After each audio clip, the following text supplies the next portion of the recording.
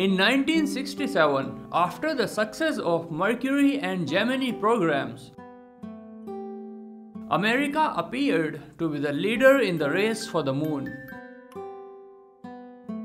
Their next target was a bit ambitious: to touch the moon and do it before the Soviets.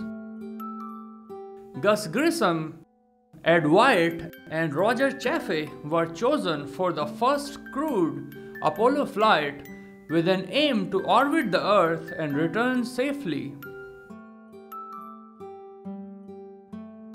The mission was scheduled to be launched on 21st February, but before that they had to go through a pre-flight test.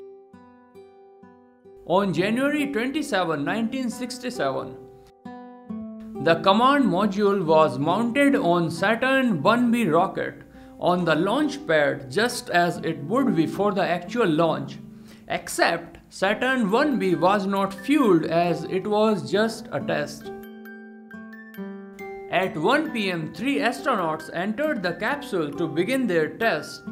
For hours, they faced several communication failures and other technical difficulties. Alright, Chuck, something else has just come up. I'm trying to get an answer on it now.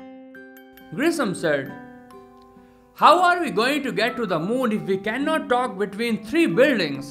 But how are we going to get to the moon if we can't talk between 2 or 3 buildings? At 6:31 p.m., a voltage surge with a possible short circuit was recorded in the control room.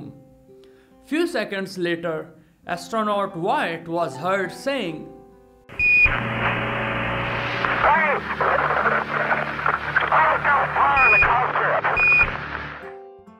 In a matter of seconds, fire spread throughout the cabin.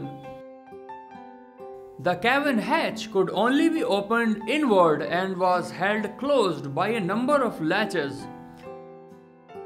Under trial conditions, the hatches took at least 90 seconds to open, and the astronauts didn't have that much time. Nearby technicians tried to get to the hatch, but they were repeatedly driven back by the heat and smoke. By the time they succeeded in getting the hatch open roughly 5 minutes after the fire started, astronauts had already perished.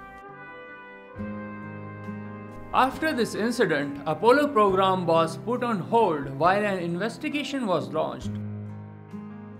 It was concluded that most likely cause was a spark from a short circuit.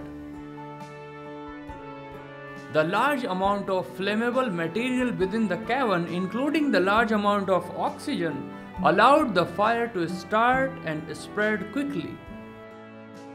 Over the next 18 months, a number of changes were made to the capsule, which included designing a hatch that can be opened outward and could be operated quickly, removing much of the flammable material, and using a nitrogen-oxygen mixture at the launch.